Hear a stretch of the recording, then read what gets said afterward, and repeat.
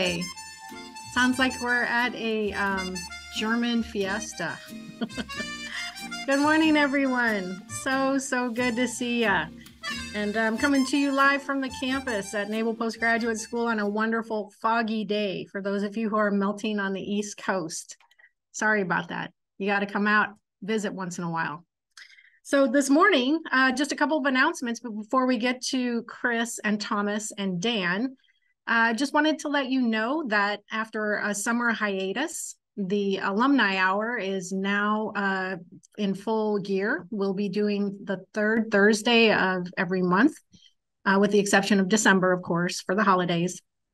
So we invite you to send me any ideas of folks that you think would be interesting for our alumni to listen to. And if you just send me an email, I'll be happy to talk that over with you. Some other things to know. This week, you'll get Watermark in the mail. This is our biggest issue yet. We can't wait for you to see it. Of course, a lot of you are in it. So let me know what you think. And also, I'm always open to ideas on articles and features. I know you're not shy. So let's do some fun stories together. And then third, and the best news of all, is I want to introduce our new interim director. She's not new to many of you, but Jody Stiles is serving as our interim director while we do a national search. With that, I'll turn it over to Jody. Thanks, Heather. Not much to say this morning. I just wanted to say a couple things. First of all, thank you so much to everyone in the community who's just reached out to offer congratulations and well wishes. It's really important to me and really important to the center. So thanks for that. And just happy to be here, moving things forward as we search for the permanent director. I know a few of you have asked about that. The job posting will be out shortly, and we'll make sure that everybody in the community is aware of that when that happens. So stay tuned for that. But most importantly, I just want to thank all of you for being here today and for attending these alumni hours. You know, we're so busy in our regular work week. It's really hard to prioritize education. I think all of you are really good at prioritizing education because you've done it just by nature of being an alum of our programs. But, you know, on a weekly basis, it's hard to do. So thanks for jumping in when you're busy. I know at the end of the hour, we're all super glad that we took the time to listen and discuss, but it's hard to do that ahead of time. So thanks for joining in. It's a great conversation today, and I hope to see you all at Apex so we can do more of this over 3 days instead of just 1 hour. But thanks, Heather, and I'll turn it back to you to introduce everybody. I don't think Chris Bellavita needs an introduction to any of us, as I think his influence is rooted in most of our thought processes and the way we think about Homeland Security in the world these days. But welcome to Chris, and welcome to Dr. and author Thomas Barnett too. So Heather, back to you. Chris didn't want me to do an intro with a special title, so I'm going to give him one on my own. And that is our Yoda, Dr. Chris Bellavita, who's been so intrinsically involved with everything having to do with the quality of education here at CHDS. Welcome, Chris. Thank you, Heather, and thank you for comparing me to a fictional character. The ideal wisdom. That's what I'm trying to say, Chris. So here's also Dan O'Connor, who is a graduate of every program we offer, with the exception of REP and PELP. So Dan is one of those guys that if I need something written or thought about, I like to tap into his extensive knowledge and history. He's been very easy to work with and just a treasure for CHDS as well. He is the field operations director for FEMA, but also has the title of most programs graduated from CHDS. So welcome, Dan. Thank you, Heather. So our guest today is Dr. Thomas Barnett. Thomas is an author, an academic, a strategist. He is responsible for over 500 publications. He writes in the tradition of the grand narratives. Think of the Clash of Civilizations, The End of History. Some of you may remember Porter and Mickleby's National Strategic Narrative that that level of vision of, in this case, where the next century ought to go or could go anyway. He's the author also of the 2004 Pentagon's New Map. And as happens with anybody who attempts to have big picture views of the globe, that book was received with praise. One of the reviewers called it an elegant vision of global peace, and also some scorn. Another reviewer called it evil garbage. So Tom writes somewhere in the midst of that. His new book, America's New Map, is the subject for our conversation today. And thanks for being here today, Tom. Thanks so much for having me, Chris. This book is, in effect, an attempt at enunciating a grand strategy for the United States in light of these two massive structural changes that we're experiencing right now, which is climate change and the demographic transition that the world in total is going through, but specifically the demographic collapse that is occurring already to our stunned amazement in places like China, and of course, following the course of Italy and Japan before it. I'm going to give you a bottom line up front, my basic argument. US-style globalization has transformed the world. It has accelerated, turbocharged climate change. We wouldn't be here without US-style globalization because of all the uptick in human activity that's come about since we instituted it following the Second World War. To join globalization is to undergo a demographic transition. That's the price, that's the ticket cost. And what we've done, the most amazing thing coming out of US-style globalization is the creation of a majority global middle class. My entire life, I was told this was never going to happen, just impossible. And yet it has happened. And in many ways, the global majority middle class becomes the central dynamic of globalization going forward. This is why we're hearing about the global South more and more. And we're hearing about how the global South isn't all that interested in the global North's agenda. All three of these things are strong impetuses to North-South integration, which is the big structural change that's going to be expressed across this century. Climate change is going to hit the lower latitudes more than the upper latitudes. Demographic transitions, you got still fertile South, a demographically collapsing North, and then that majority global middle class largely located in the global South. So the course of globalization connectivity right now, a lot of it is North connecting to South. There is a regionalization imperative going on in our current iteration, the digitalization of globalization. Now that China has risen, we're starting to see consolidation along hemispheric and regional lines. That makes sense. And there's going to be a superpower brand competition for the allegiance, economic, political, ideological, security of that majority global middle class. And we're already starting to see that. I would argue Xi and Putin are very much pushing this superpower brand competition with the global South, and that America is behind the curve on this one.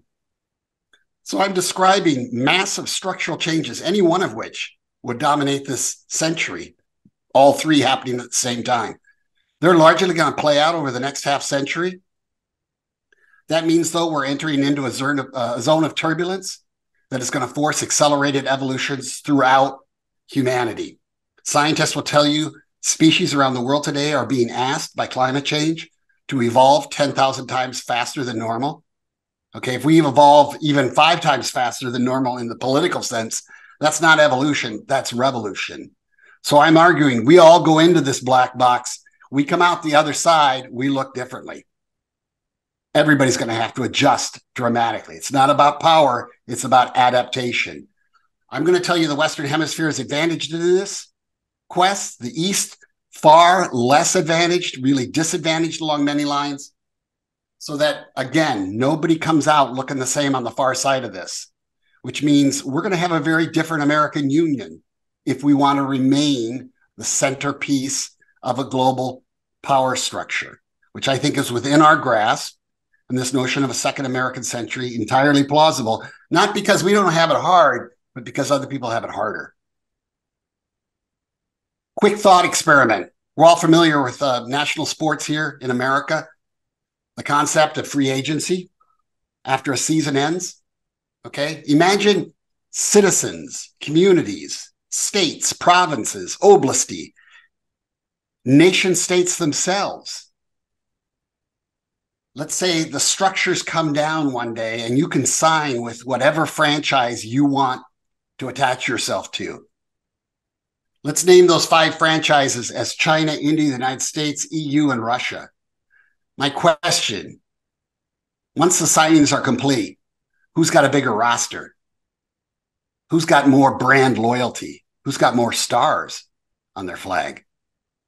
And who has fewer? Who may even disappear in this process?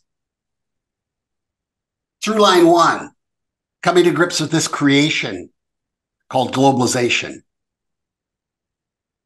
Here's a map of the United States, countries assigned to US states based on similar GDP. And then we note the difference in population. Canada equal to New York's GDP, twice the population. Brazil equates to Texas, 7 times the population. India equates to California, 36 times the population. This map is designed to get you to realize that what we have in this 50 member state union is the freest form of trade, the freest form of people movement, of financial movement. We don't count Wisconsin's foreign direct investment in Indiana. We don't count California selling to Texas. If we did, our trade numbers would be off the charts. They still do that in the EU. They count France and Germany, their trade or foreign direct investment in one another. So what you're looking at here is basically the reality that America is the avatar of globalization. It is its purest expression, its oldest practice. We are the world's oldest and most successful multinational republic. We came along long before the EU. We are, in effect, globalization in miniature. And we're still the bleeding edge of this process, to include a racial mixing that is very difficult to process politically, socially, economically.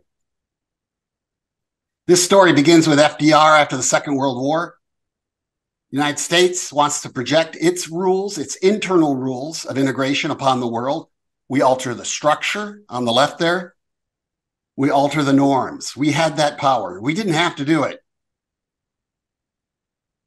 But it was our notion that by doing it, we would end world wars. And we were correct. Along with nuclear weapons, that's what did it. Okay? By 1980, 1/4 of humanity vastly outproducing the rest. Quickly attracts the emulation from the East. Deng Xiaoping, in the most momentous decision of the 20th century, decides to marketize China. Right around then, we start talking for the first time in history of a global economy, a true global economy, which later becomes this concept of globalization. I'm telling you, none of this was an accident. I'll also tell you, all the arms racing, all the proxy wars, all the threat of nuclear Armageddon, all of that, by and large, irrelevant to this competition. This was a competition between two proto-forms of globalization, the West versus the Soviet bloc. Our model prevailed. Theirs disappeared. So vanquished it was by our competitive lead. Second through line, this massive outcome from all this economic and human activity unleashed by US-style globalization since roughly 1950. It changes everything. You go back to my Pentagon's new map, I talk about this shape in the middle there, the non-integrating gap. My notion back then, 20 years ago, was that the velocity of globalization penetrating these traditional societies was destabilizing, was creating a lot of unrest, insurgency, terrorist activity, terrorist responses. I'm still looking at the same slice, equatorially centric.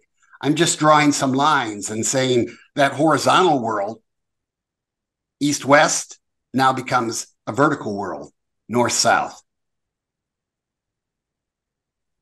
So we have thought longitudinally throughout history for a long time, going all the way back to your Jared Diamond.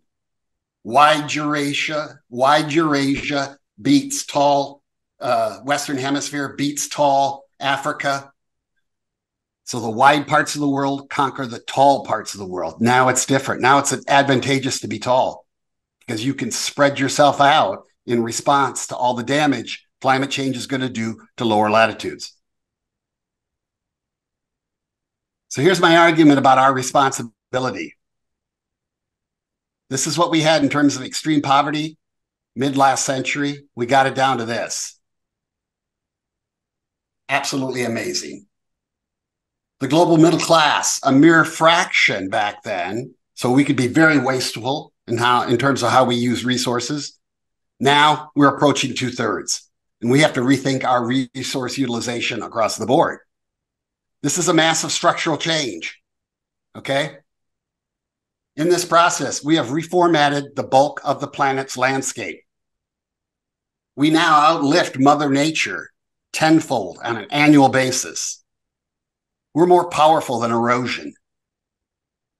And we put 1 trillion tons of carbon into the atmosphere, basically the weight of every structure on Earth today combined.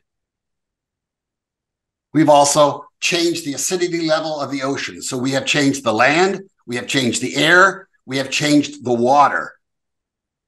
On that basis, scientists date the so-called Anthropocene back to when we started blowing off nukes, which makes sense because nukes enabled this kind of system to develop, first in the free world and West, ultimately has spread globally to be called globalization. And that globalization has altered the planet, has literally reformatted our entire planet. So we all fly, we look down, we see how we've altered this planet. There's no question, we're living in the human epic. In the book, I came to a conclusion that I was stunned to write, and I'm stunned every time I say it. But I make the argument, our identity as Americans is the most important identity any of us will ever have. We will have many identities. In fact, we're living in an age of very fractured, multiplying identities. Okay?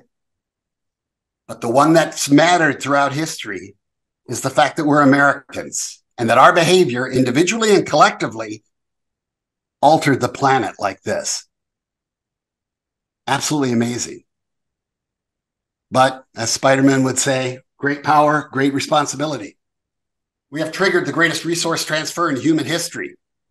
All species moving poleward. Stunning. All species moving up in elevation.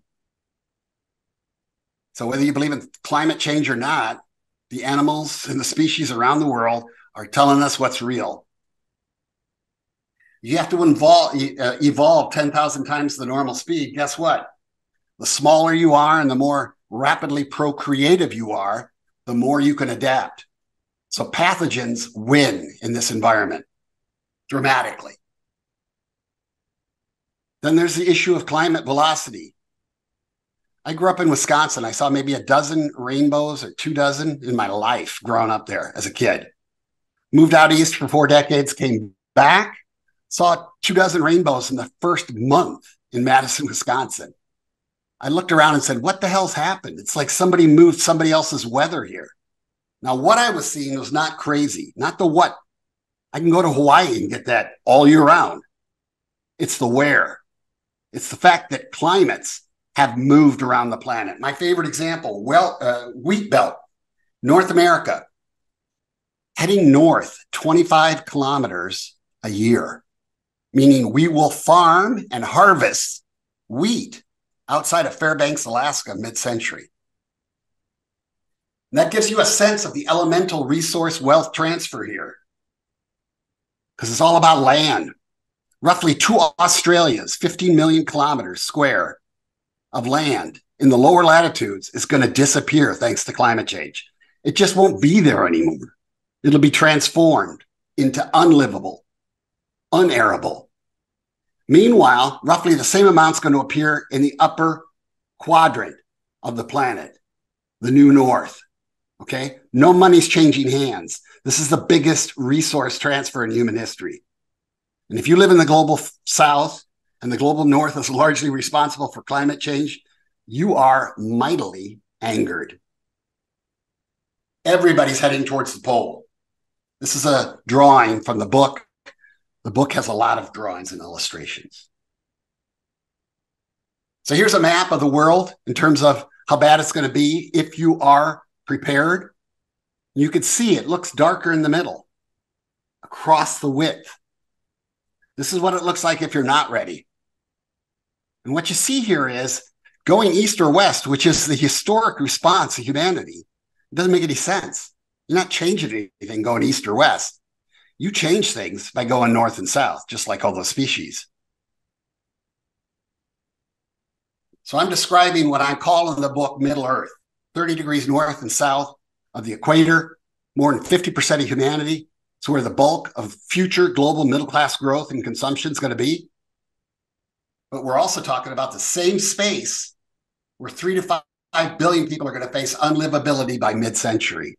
I argue the superpower competition of the 21st century is who best integrates their respective South.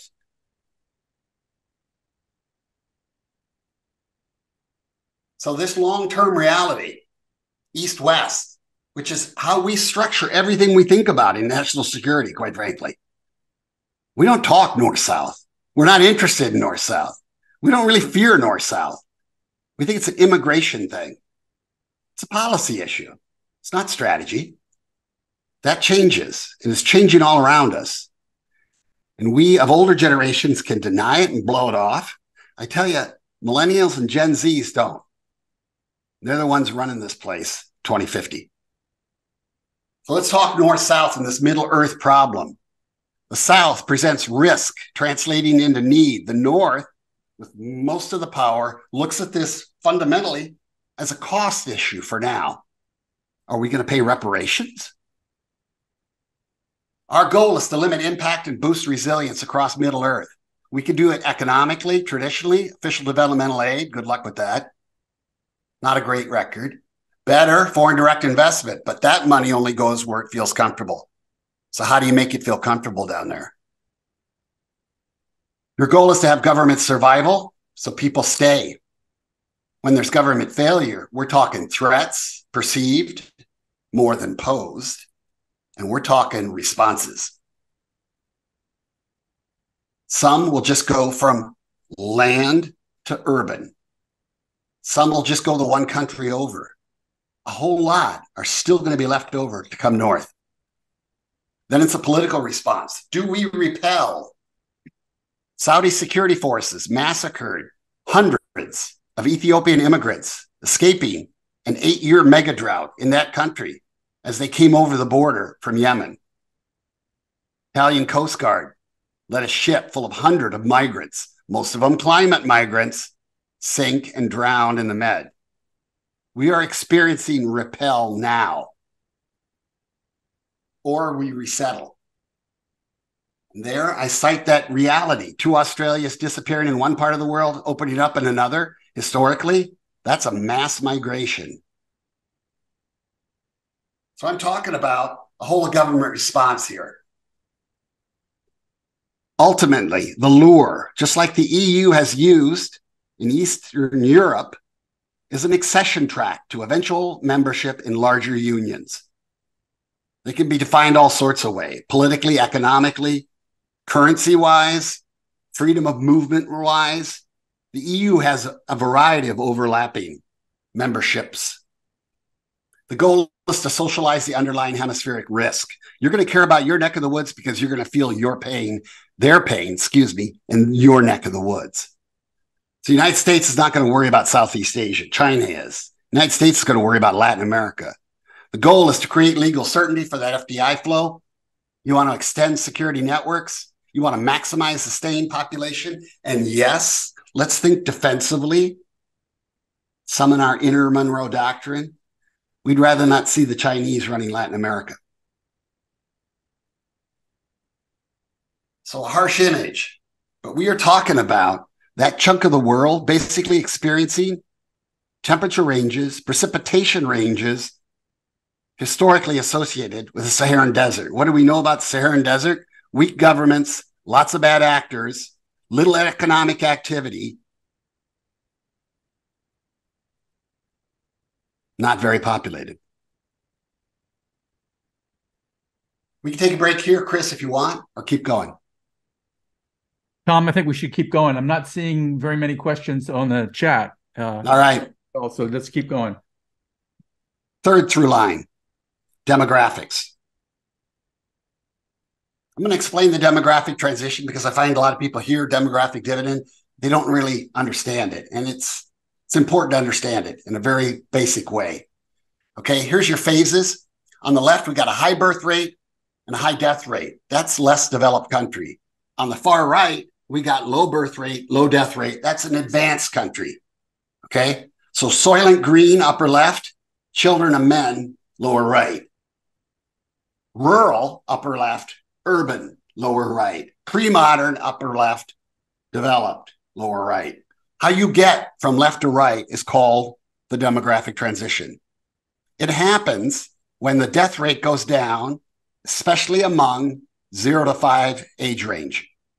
This is accomplished by better access to care, better nutrition for mothers, and then the big one, the King Kong of this whole thing, is vaccines. That's how you get babies to age 5.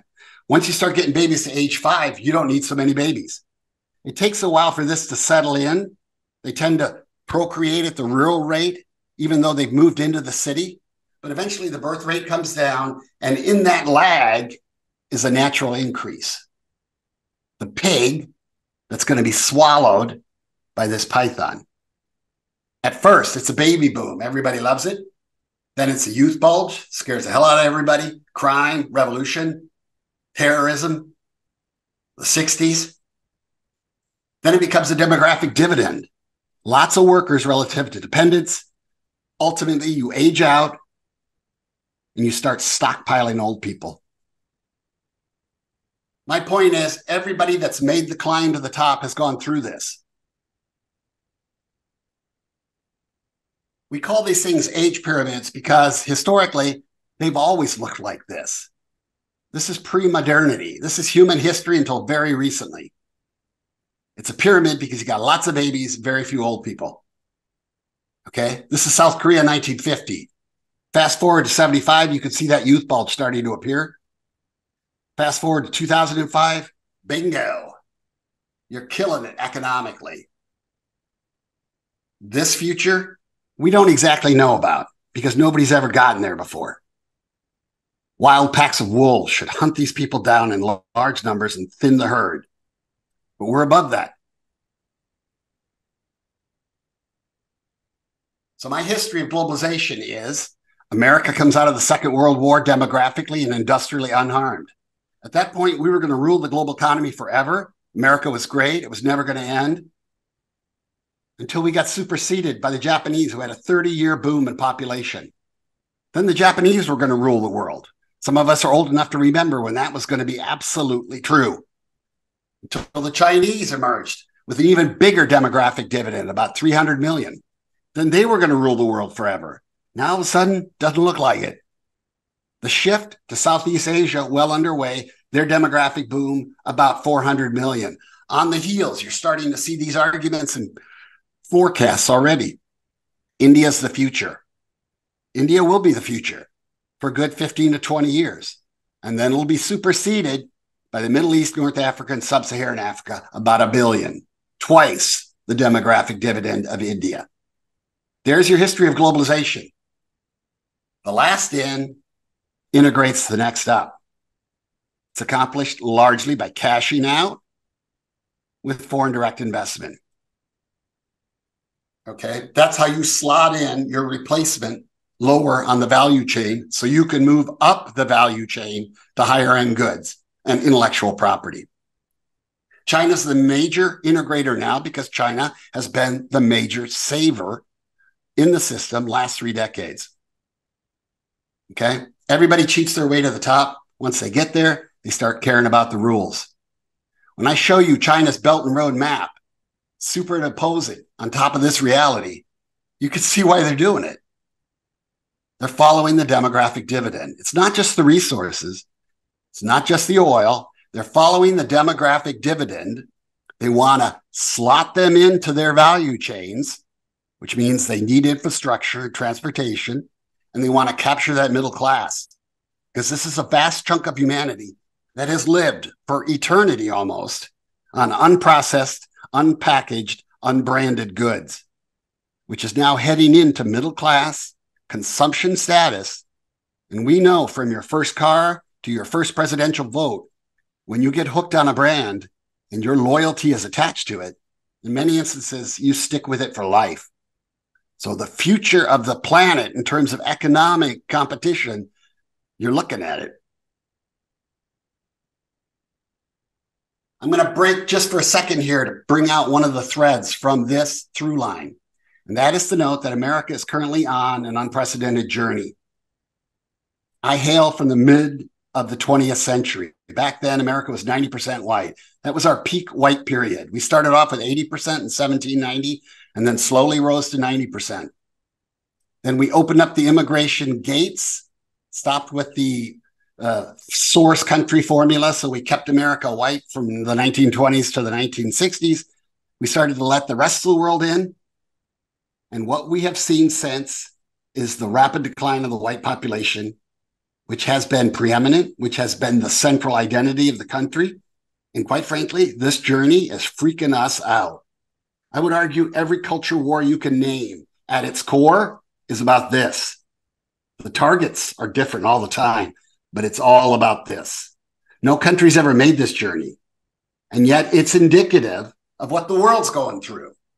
If whites in America fear they're being displaced, losing their centrality, losing their privilege, the West, particularly the United States, is feeling the same about all those issues in regard to globalization. Future of globalization, just like the future of America, is going to be mostly non-white. And that is very, very socially challenging. I will tell you, though, the least racist superpower wins this competition, wins the North-South integration challenge. And I'm going to argue that's going to be us. So that global middle class. Tom, if we could stop there, we got a couple questions. Dan, you want to take it? Sure, Chris. Some of these questions I'll combine because they're just superb. Tom, Thomas, sorry. You broach a lot of things that have interconnectivity and supposition based on data points. Mm-hmm.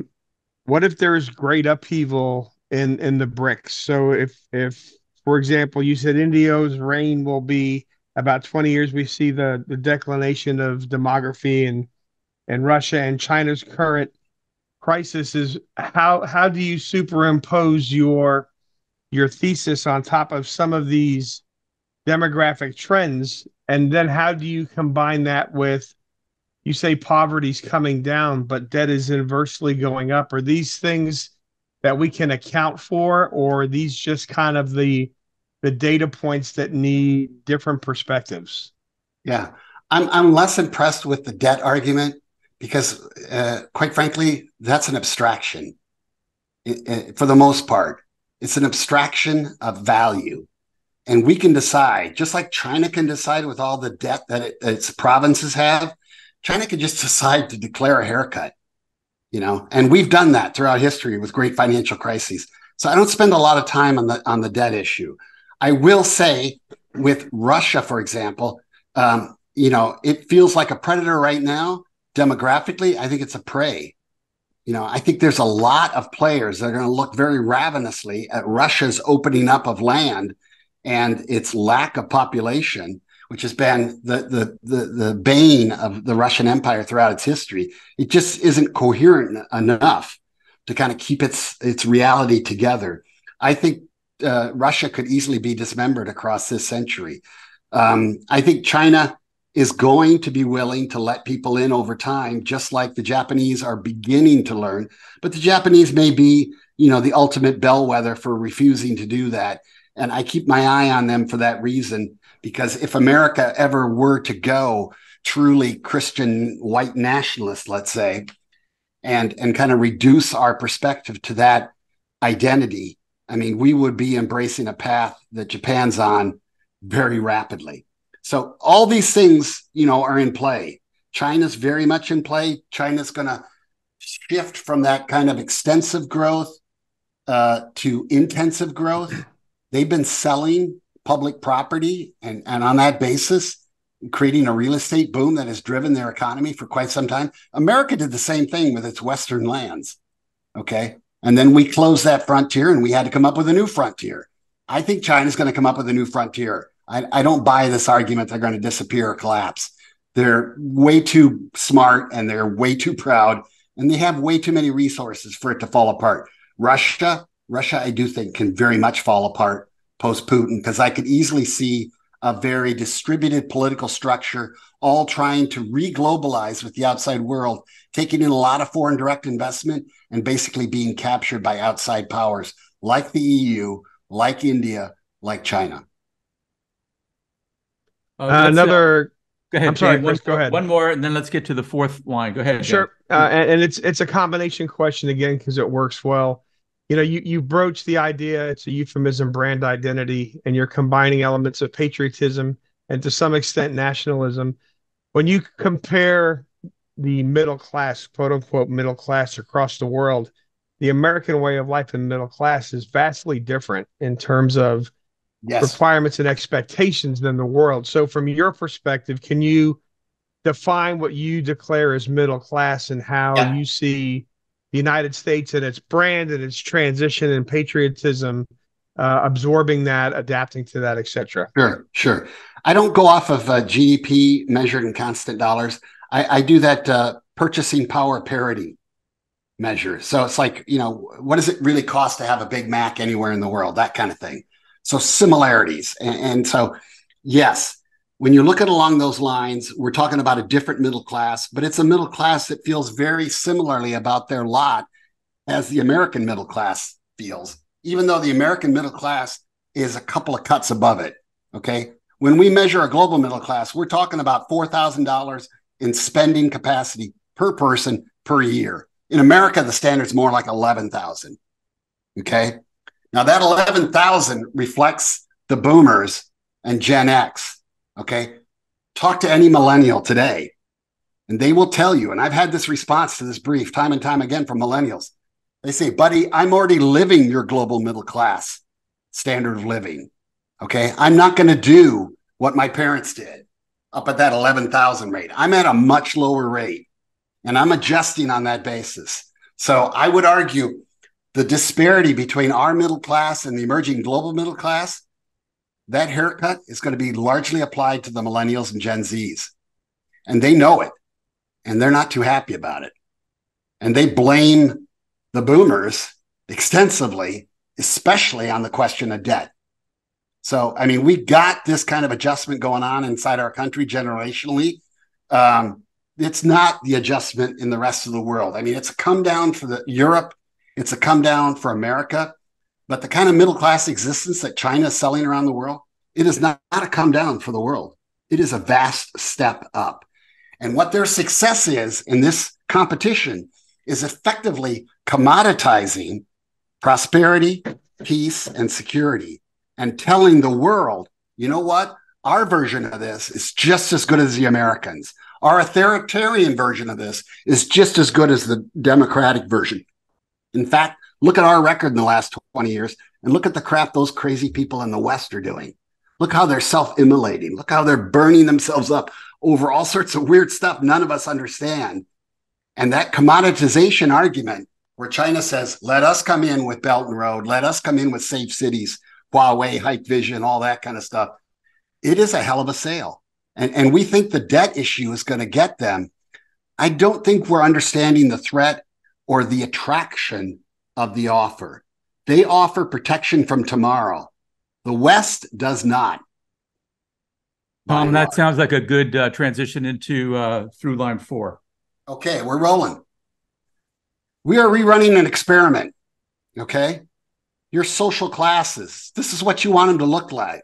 Small special interests, left and right, big fat middle. Okay. You could try to rule the middle class from the left. You could try to rule it from the right. When we got a middle class in Western Europe, United States, turn of the 20th century, we got attempts from the right and attempts from the left. We threaded that needle with the Roosevelts. And we have based ourselves on middle class values ever since. We weren't a middle class country before that. Not even close, despite our mythology. This century, a global middle class is emerging. About 2 billion in 2000, about 4 billion, so quick doubling, 2020. We're looking at 6 to 7 billion mid-century. Again, not my middle class, not the one I grew up in, but the one the world is becoming increasingly accustomed to. So the question is, with single-party autocracies emerging on the left, or staying on the left, there's your China, or your ethno-nationalist strongmen, Orban, Putin. Quite frankly, Trump was a flirtation. Bolsonaro. We're seeing the new guy in Argentina. The question is, who's championing the center today? Biden reaches for it with his foreign policy for the middle class, but it's the American middle class. He's not really promising to do that much about anybody else's middle class. And that's where the Chinese offer something better. They'll say, we can help you get a middle class and help you control it. That matters because the middle class explosion is going on mostly across East Asia, South Asia, which means the key dyad relationship this century is not the US and China. And it sure as hell isn't over Taiwan, as much as we want to make it over that. That's not the future of the world. Taiwan is not the future of the global system. It is a vestige. It is a tailbone from the Cold War. The real struggle is between China and India, and the reality that China needs to integrate India for its own economic success, because that's how things keep rolling. Globalization, as we look ahead, there are 3 models out there of integration. There's the European model. It's brilliant. It's complicated. It's bureaucratic. It'll bore you to death. But, remember back to Bob Kaplan telling us not to go into the Balkans in the late 1990s because we'd never get out of there? These crazy people would fight for hundreds of years. 10 years later, they're filming Game of Thrones. This is the most amazing display of soft power in the world. The economic integration model. China, brilliant. Okay. We love to denigrate it. It remains popular, in part because we offer diddly squat. We just got around to offering our first corridor, India, Middle East, Europe, IMEC. Okay. But what they sell along with Belt and Road are security surveillance technologies. So a very different model. United States, we got a model. It's called Join a Defense Alliance or we will sanction your ass. That's our offering. Be so much like us or kowtow so much to us, we'll put you in a defense relationship, or you're likely to be sanctioned pretty much forever because you disappoint us. It is all or nothing for us. We offer you the stick, or we offer you the ability to hold our stick. Through line 5, this consolidation that's going on right now is not deglobalization. It's just hemispheric integration. And it's because of this. Asia, anchored by China, now consumes most of what it produces. So peak globalization of sending everything to China and having it all sent back to us is over. Doesn't make any sense anymore. The wage differential is gone. They're on par with us now. They're on par with Europe. About the time of the Great Recession, goods flatline in terms of global trade. FDI flatlines in terms of global financial flows. What takes off? What grows 50-fold? Digital content flows. McKinsey Institute will tell you now the bulk, the majority of global trade is in digital content. So you're telling me this is deglobalization. You know, it's not deglobalization. If I weigh 220 and then go to 250 and then I stop at 250, I'm not losing weight. Okay. So we have a global economy that rose to this very high level of trade and financial flows, and then it flatlined. That's not deglobalization. Okay. Meanwhile, digitalization alters the planet, creating, in effect, 3 zones of integration: vertical integration, which I've hinted at before, the West, the East, and the center. Okay, here's our military laydown. Notice how we divide the world similarly. Notice how crowded it is in the middle. That's because you got a hegemon over here, no struggle whatsoever. And quite frankly, you got one over here. What you got in the center are a whole bunch of players. And man, they are devious with one another. They also like to interfere in our elections, all of them. Okay, we tried to run the center after 9/11, exhausting. We've been backing out ever since under Obama, under Trump. Meanwhile, the Chinese are moving in for the reasons I cited earlier. We think we're going to cut them off at the barn door. We're too late already. Plus, what we're offering is just the old package, defense. Meanwhile, they're bringing their integration to our neck of the woods and succeeding dramatically. This is where Belt and Road is now, all over the place. This is where they're the biggest trade partner. Significant. It's because they view integration differently than we do. We believe in a safe homeland. We want border security. If there are scary things out there, we send people to go kill those scary things. And then we hope the environment gets better on that basis. Our record of we got 'ems is long. Our record of we fixed it is not. China believes in an unsafe homeland based on their history. They believe in creating safe zones. They're creating one right now in Xinjiang. Looks like cultural genocide. They could care less. They lay ghost stones down on a global board. They link them together. That's their view of security. We think we can come in, kill bad actors, secure an environment. They come in, secure the environment. They believe they can prevent bad actors. Top down versus bottom up. So we're all about the gun. They're all about the biometrics. Or as we say in the book, leave the gun, take the biometrics. Packaged with BRI, we're looking at a Trojan horse. China's Safe City offering, pioneered by Huawei, biggest producer of telecom equipment, one of the biggest smartphone producers in the world, just got around our semiconductor ban, which lasted, I think, about 3 weeks. Hikvision, the biggest purveyor of surveillance cameras around the world. So they could track you throughout your day, very omnivalent. They're looking at your face. They are wondering what your emotions are. Their goal, which they're already pioneering inside their country's social credit system, they want you to police yourself based on your score. You got too close to that protest movement yesterday. Your score dropped 20 points.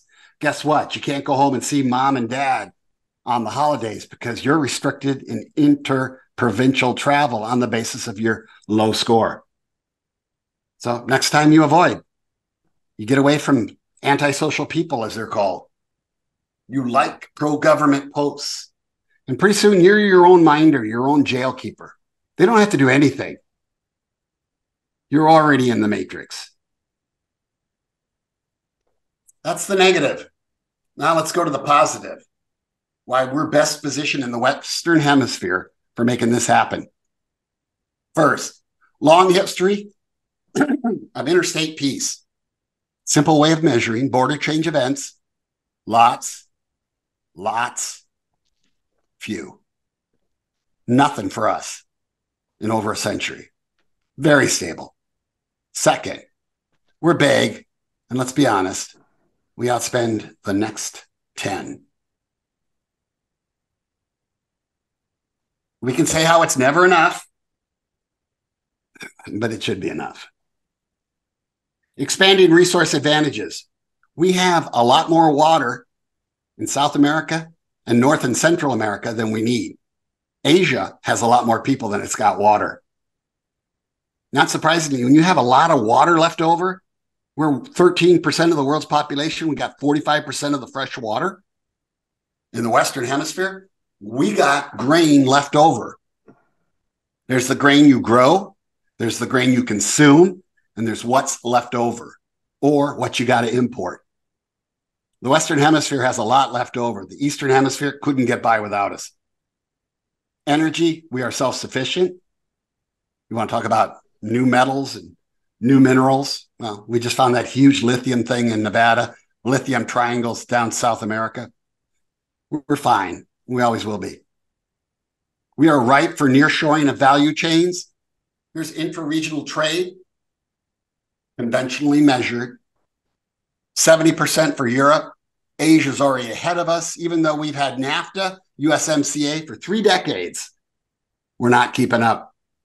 And we've done nothing to integrate Latin America, which China is pursuing with great vigor. We are starting to wake up to this. But we've been waiting for the Latin American-focused president for, I think, let's say 50 years now, going all the way back to Jimmy Carter's talk. We are pre-mixed, okay? As a hemispheric civilization, we were the New World. Amerindian population largely wiped out. Inbound settlers who brought in enslaved Africans who encouraged cheap labor from Asia. A very violent, genocidal, ethically dubious integration process, reflecting colonization, the European model. The good news is we spent the next half a millennia intermarrying and intermixing, okay? We're like the humans in War of the Worlds. We have earned our right to be good at globalization. For all our problems, for all the institutional racism we deal with, we have earned our right to be good at this because we've been mixing forever. So when I tell you whites in America are dropping, I will tell you that's been the case in Latin America for decades. And in reality, all we're doing is matching the hemispheric norm. So hardly an undiscovered country. My favorite thing to note right now, stand-up comedians, what's up with all this stuff where every commercial nowadays has a husband of one race and a wife of another, and these perfectly mixed skin kids? What's up with that? Is that woke? Is that ESG? Is that DEI? That's Madison Avenue chasing the fastest consumer group in America because it's the fastest growing population in America. There's less diversity to manage in our neck of the woods. A mere 4 languages gets you 99% of the population. Religiously, it's stunning. We are overwhelmingly Christian, 80% Catholic, 60% in the Western Hemisphere. Muslim versus Christian in the center, complexity across Asia. Higher latitudes. We luck out. We got Canada, who are the best. They got Russia, who are the worst. Everybody wants to get on the Arctic Council. I didn't think it was a joke when Trump floated the idea of buying Greenland. Harry Truman offered Denmark $10 million in gold in 1947 to take it off its hands. Okay? I will remind you, we bought our seat on the Arctic Council, 1867, Seward's Folly. And if I was looking ahead to create the perfect superpower of the 21st century, I would do whatever it took to achieve political and economic union with Canada. We're a perfect match. In terms of economic match on demographics, the age disparity is huge in the center. It's big in Asia, which makes Russia a target. In the Western Hemisphere, we're entirely age appropriate. Ninth, political match on freedom. It's amazing how democratic we are in the West. compared to the center and the east. Reality that they're dealing with India's rise in the east, they're dealing with Russia's collapse in the center. We don't have to deal with any of that stuff. And then finally, we got the most attractive brand out there. I got an entire chapter in my book about what's so great about America and why we attract. So let's wrap this up. In the book, I describe it as an Americanist manifesto. We need to start thinking grand strategic terms as Americans, not as an offshoot of Europe. Stars, flags, add them or lose them. Here's the history of this country in 7 generations of Barnetts. Joseph Barnett could not afford any stars. All he got was a cut up dead snake. It was gross. His kid started off with 13 stars, doubled them. Jared Barnett added a bunch of stars across a very long life. Harry Barnett, my great-grandfather, started out adding stars, lost a bunch of stars, added them back, added even more stars after that. My grandfather, J.E., got 5 stars across a long life. My dad got 2 stars across a long life. So far, I got nothing, bupkis. I'll be the first Barnett to be born and die under the same flag. Barack Obama would be the first president to suffer that fate. Here's the Easter egg on the cover of the book. I'd like a lot more stars. Unreasonable? Here's Europe's history since the mid-1950s. Growing, growing, growing, adding members, 10 in the pipeline. One stupido who left, the Brits. By God, do they regret it. Here's the Chinese adding back the Middle Kingdom bits, nibbling like a silkworm. They're not done. They just published a map that said, oops, I think we own a bunch of India. There's the Indians who've been dividing up the subcontinent like we did North America in our westward expansion, adding states, building states. They added one just 9 years ago. And then there's Russia. They lost it all.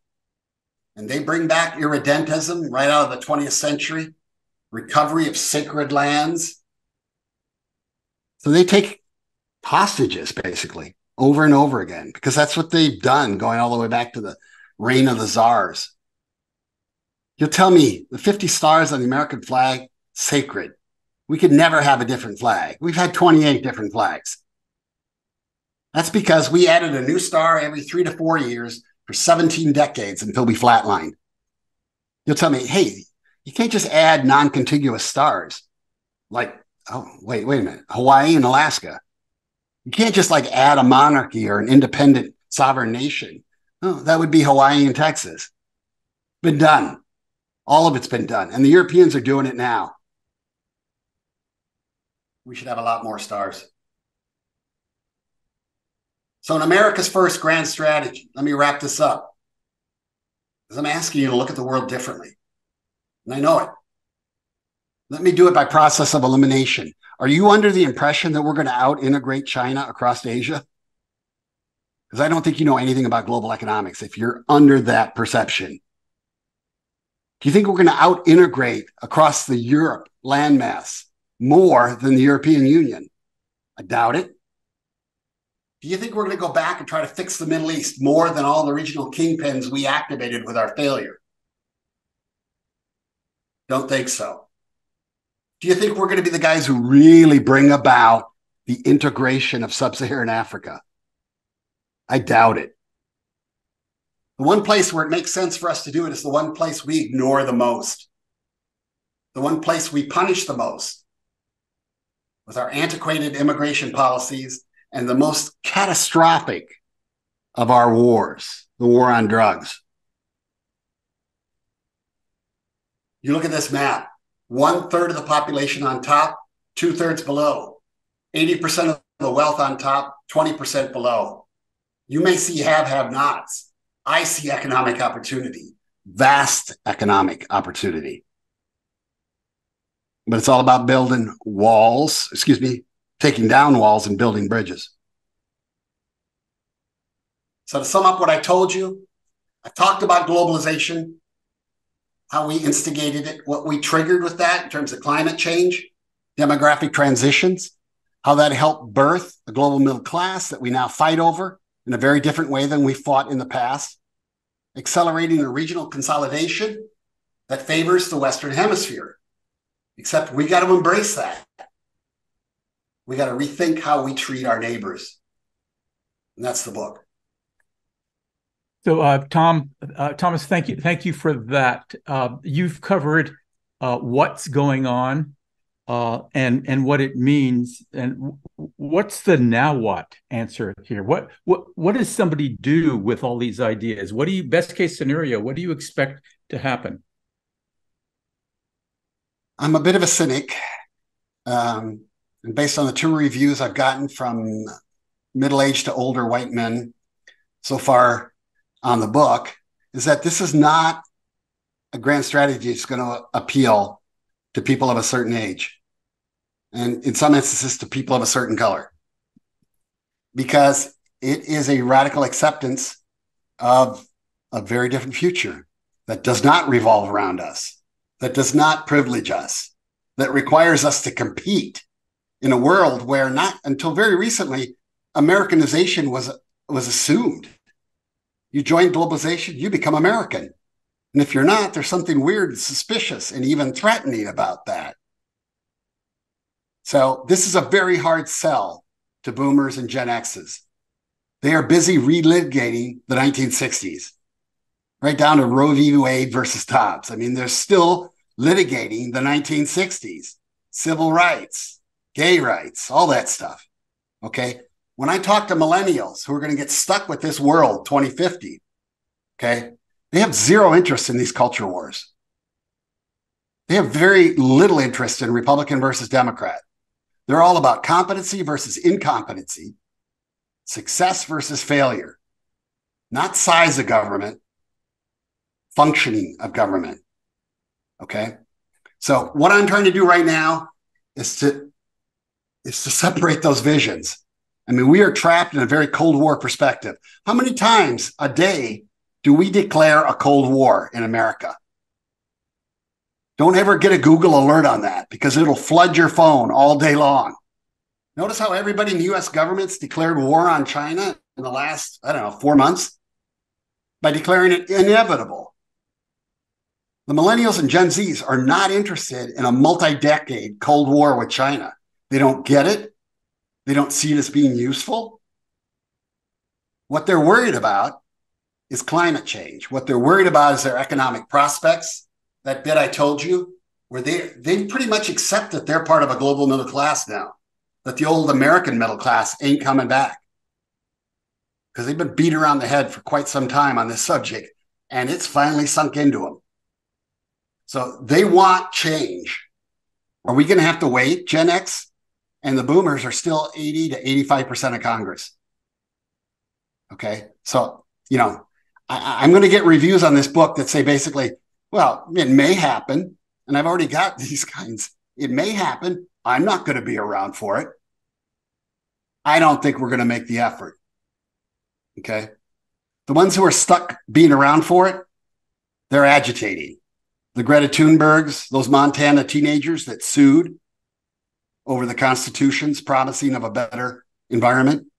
We're going to see all sorts of activism, and it's starting to get violent, agitated, very act up, like in the 1980s on AIDS. You're starting to see it on climate. So what do I want to see? I want to break the mold as soon as possible. I want the 51st state. I don't care who it is or how it's achieved. As soon as we break that mold, the conversation changes. Imagination changes. Imagine the card any country could play to China, where the alternative is, well, we'd like your offer, but we're looking into joining the United States in maybe 10 years. And they require us to take Amazon's cloud services. Like that 7-year deal that Amazon just concluded with El Salvador. That's a win. Okay. So is now the time to demonize our big tech companies? No, I'd rather harness them. They're huge assets. So I want to outperform the Chinese everywhere. I want to outperform them first and foremost in Latin America. Okay. I understand this stuff's tough. Okay. The boomers are wedded to the war on drugs. because they got us started on all these drugs, and now they want to get us off on all these drugs before they go. God love them. But, you know, a kid who's grown up in the last 30 years, pharmaceuticals have been part of their life from like age 2. They're just not fighting this war. And so a lot of this stuff is going to disappear. I'm trying to get the next generation ready for the transformation. And I will tell the boomers, just like Mitt Romney did in many instances, get the hell out of the way, because you're not helping. And I realize that's a traitor to my generation argument and my race to a certain extent. I think we could probably go on for a couple more hours. I want to be respectful of your time. I hope you come back to Monterey or come to Monterey and spend some more time with us in the future. Thank you again for your time and for all the people who participated in today. Heather, back to you. Great. Hey, if you want to see more talks like this, look for Apex. We're going to send out registration in the next week or so. So you're going to be able to sign up for February 20th through the 22nd. That's President's Day week for Apex next year. And it's coming as sooner than you think. This year, we're doing something different. The association, the CHDS Association, will be helping me with the content. So if you have a talk, a novel idea, something interesting to say, please look for the proposals, and we'll be in touch with you very shortly. Thank you so much for your time today, and be safe out there, guys, gals.